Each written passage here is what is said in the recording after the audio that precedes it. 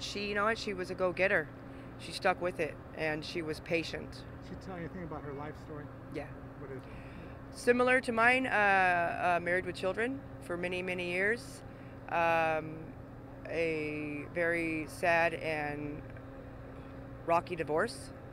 And so that left her kind of in a situation where now what do you do with your life, you know? So she decided to get a better education and go back to school.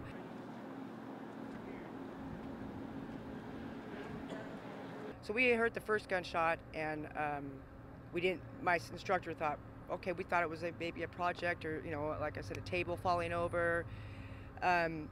Within less than a minute later, the other shots, within 6 more shots that we'd heard, and in the middle, that's when my instructor says, we need to get the hell out of here.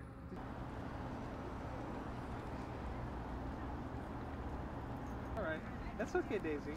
That's a new kind of camera. That's yeah. He was sitting right in front of me actually, and he got up and made sure we all got out of the class before he went back and helped. Thank you so much. Well, we heard the first shot, and then my teacher knocked on the wall and made sure that they were okay because we didn't think it was a gunshot. And then 6 gunshots went off in a row, and we saw people running outside, and so Chris stood up and screamed at us all to get out.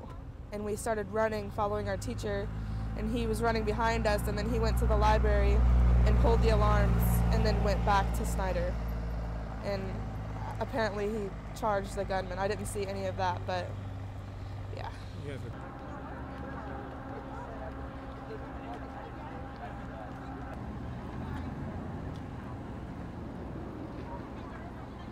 She always had a glow.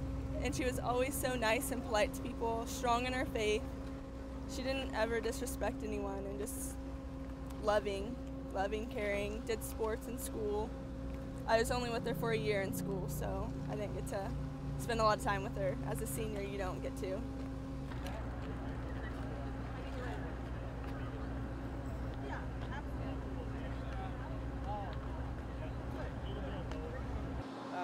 Just living through friends.